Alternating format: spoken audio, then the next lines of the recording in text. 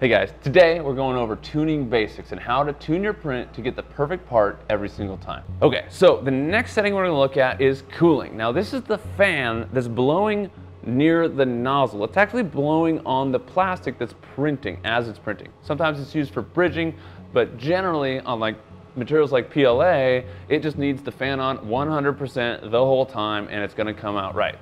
Now, if you're moving to ABS or polycarbonate, these plastics warp and curl a lot more. So generally, you're going to use no fan or very, very little fan.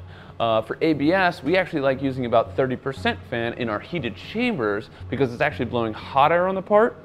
But on open printers and things like that, the ambient air temperature is probably going to be too cold to use any fan at all.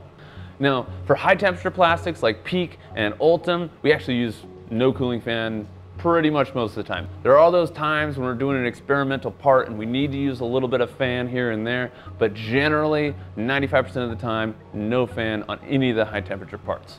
Most slicers have an automatic setting based on your material, and if you're starting out, you can pretty much rely on that and you'll be fine.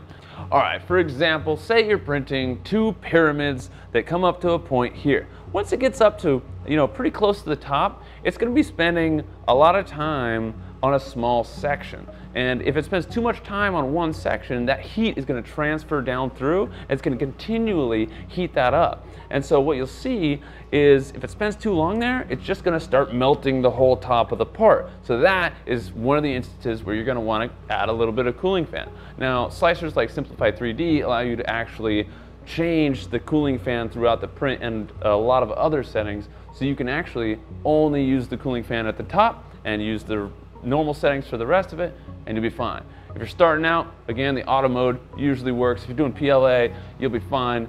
In more advanced prints and more advanced geometries, then splitting the processes and using different settings for different sections of the part is actually really critical.